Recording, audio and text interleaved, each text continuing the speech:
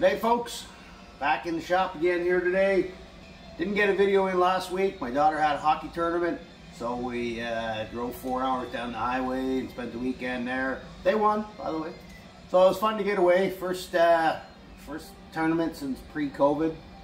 Other than that, I've been doing a lot of winterizing around here. Got all the farm to deal with, so fall's kind of a busy time. I wanted to get out here and get a few more things done on this before we call it for the winter, because it's just soon going to get too cold to really do anything meaningful out here. So I think what I'm just going to do here is I'm going to get the radiator put in it, plumb all my lines, because I have to make a radiator cradle, and I still got to mount this front clip. It's held on by the 2 bolts there at the back, but nothing up front here, so I got to figure something out up here. Big thing about the radiator, of course, it's the normal radiators and these things stick up about yay high, you know, they're thin. I got the original cradle over there, but I'm not going to use that. The S10 frame is a lot narrower, so I'd have to do all kinds of modifications to it, and it doesn't really fit the radiator I got anyway. When I look at this front end, it's closer at the top than it is at the bottom for some reason, and I can't for the life of me figure out how that happened, because I mean I had big gaps up here, so if anything I would have thought this would be wider at the top, and it's not.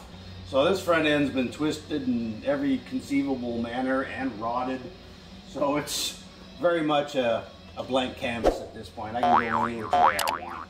Might even just narrow it up front, narrow up the grill. Nah, that's too much work. Alright, so there's the rad from SouthWest Speed. I already put the electric fan on it.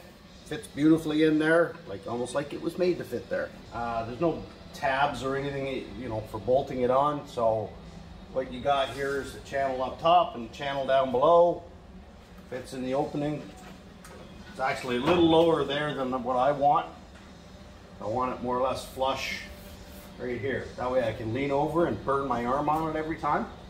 Because what's the point of putting in a radiator if it's not a burn hazard?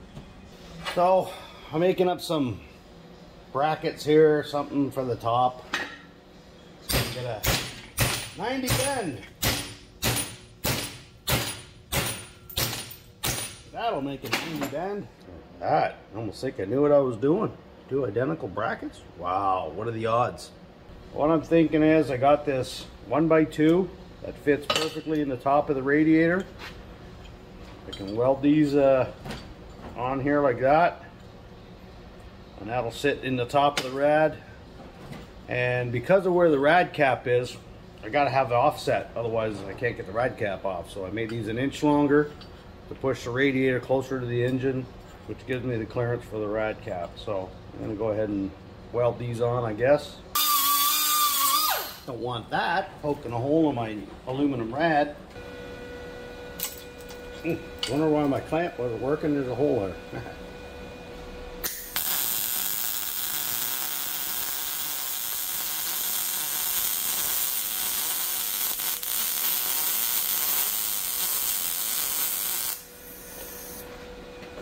Wow, I need glasses. Yeah, I completely missed it. Pro tip. Never weld when you don't have glasses.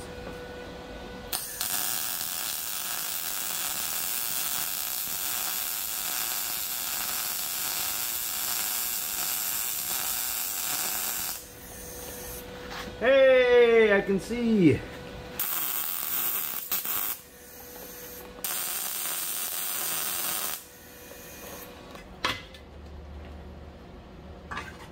So something like that is what I'm looking at.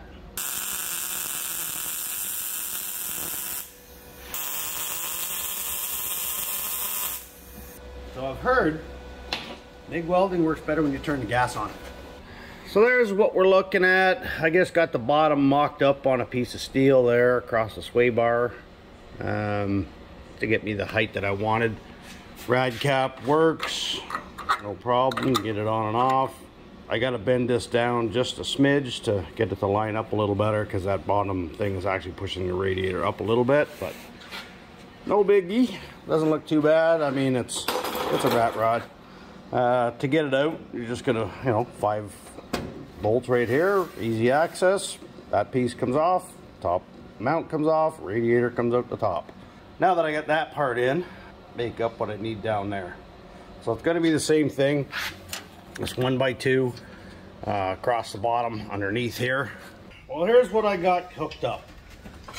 The bottom piece there, that valance, is really floppy and needs some reinforcement. So I'm going to take that chunk of angle there, put it in the back, and then for the radiator cradle, I got these 1/8 by 1 inch steel that I'm going to weld like that, and then onto that 1x2 that's in there. I'm going to go ahead and zip these on real quick.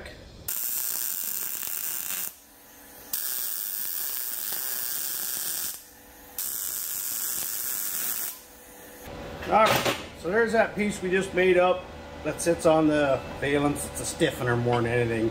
I didn't really need the angle. I mean, I could have welded that on, but the steel is so old and flimsy that that's almost a necessity if you don't want to drop your radiator out on the road, and it's kind of expensive item to be just dropping. So I'm all for a little bit of overkill.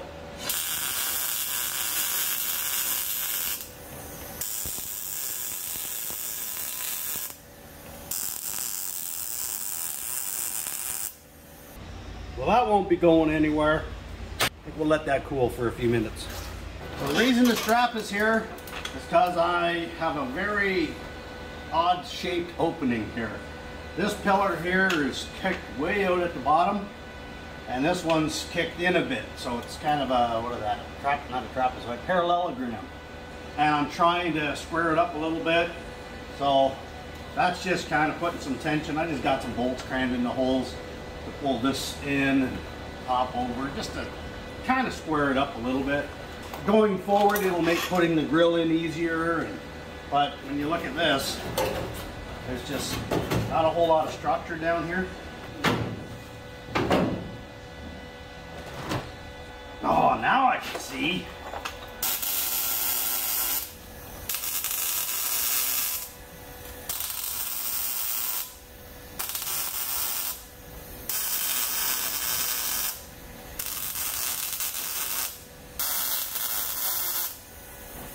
See what happens here.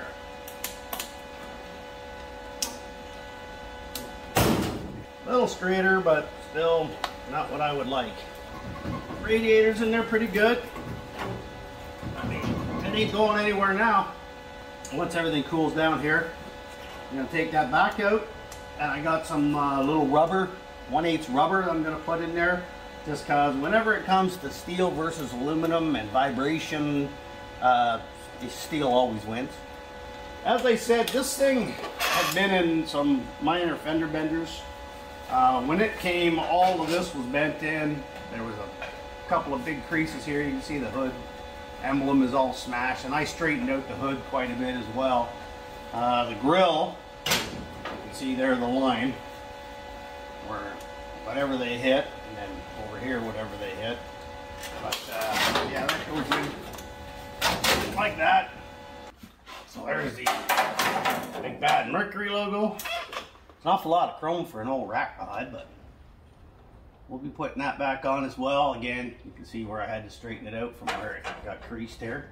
But it fits pretty good now. We'll be slamming that all back on eventually here and get a little bit of bling going on.